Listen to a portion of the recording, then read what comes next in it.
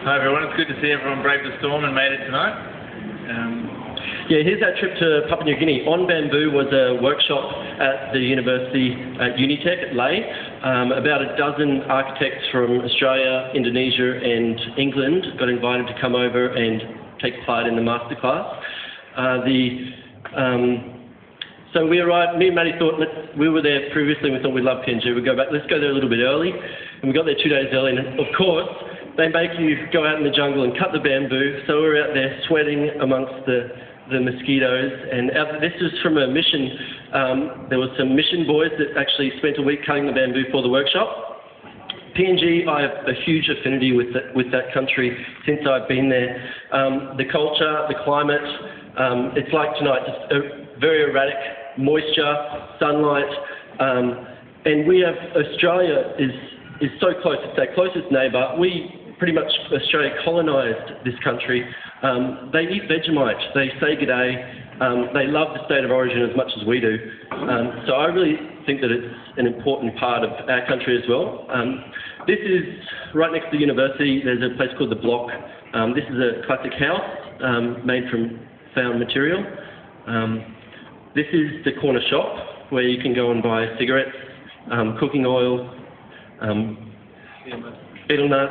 There's not much, chewing gum. There's about 5 things you can buy there and it's open 2 hours a day. But it's also another beautiful piece of found material that makes the place. So this is the environment that we arrived in.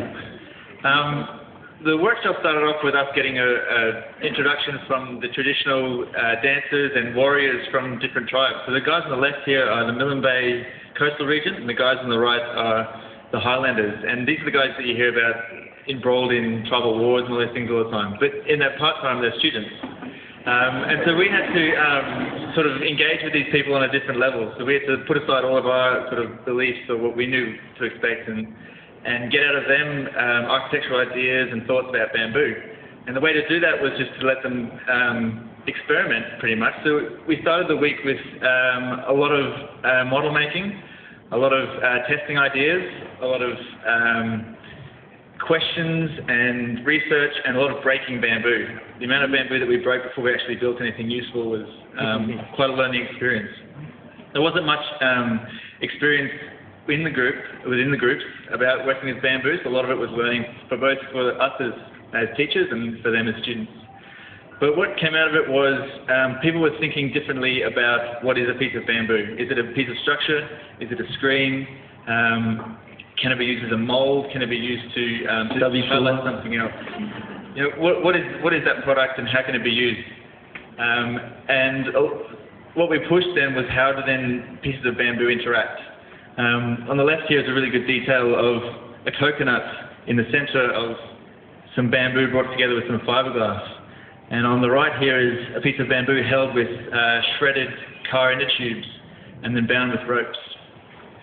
So the structure of the week, we more or less had each of the architects that came over had about 15 architecture and building students from the entire school, from 1st to 5th year. And we had a plot of land that was 3 by 3 metres square, all lined up nicely right at the front of the university. And at the end of the week, there was going to be some beautiful pavilions at the end. So we went away and started playing with things, and then halfway through the week, bamboo wasn't enough, so we went across the junkyard across the road and started finding windshields and car tyres and bits of felt and whatever we could find to start layering and adding to the bamboo in order to this typical bamboo nogging. And that's part of the way they build too. They build their houses and their lives with stuff that they get from their jungles and from around them. So this is an extrapolation of this detail, the nuts detail that we saw before. We coined this one the PNG Pavilion of Modern Art. Very nautical theme. And compared to this is a very much like a ship caught in some trees, I guess. It's almost like a tree house that emerges out of the landscape. So the ideas are totally free. Yeah, the lecturer from RMIT brought a rhino model and showed the kids and said, can we make this? And the plot of land out on the grass didn't suit, so he went and inhabited these trees and grew from there. This was a really interesting pavilion because they used concrete in a casting way. So she was trying to break up light and break up experiences and make you move through. You see that screen at the top, opened and closed. there's amazing amount of sensitivity for mechanisms and how things fit together. This was a pavilion done to test an idea done by another artist. I can't remember the name of the artist, but what it is that none of the poles can touch and none of them can cross more than twice. So they use cables to hang and suspend all those pieces around and so there was 4 days on the model and like 3 days on the actual pavilion. Last time I was in Papua New Guinea, or when I was in the jungle, all I wanted was to sit on a lounge chair. I was crying out to actually sit down and relax. So when I got there, I got the kids to build me a lounge chair. And then what came out of that, we had to shade the lounge chair. So then there was a shade structure that came over this. Another pavilion, this was an idea, very exact, this was the most exact pavilion of the week, where there was a model to begin with, at 1:10 or 1:20, and then that became the exact replica. And then... he had a very clear idea to start with, and then the students had to try and realise that, and he had no idea who was going to build it, so the students had to figure that out as they went. This was an amazing one. This was all about sound. The group spent the first 3 days making sound out of their bamboo. They made a band, and then they took the band on the road and went around different spaces and started resonating. And then eventually they built a very vernacular classic building that the students knew how to build, but the entire thing made music, and they had a performance at the end of the week. This was John Andrews. This is the final night. We lit all the structures up that was one of the elements we had to work with was light.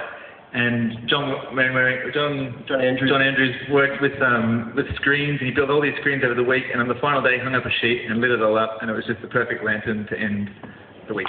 Thank you.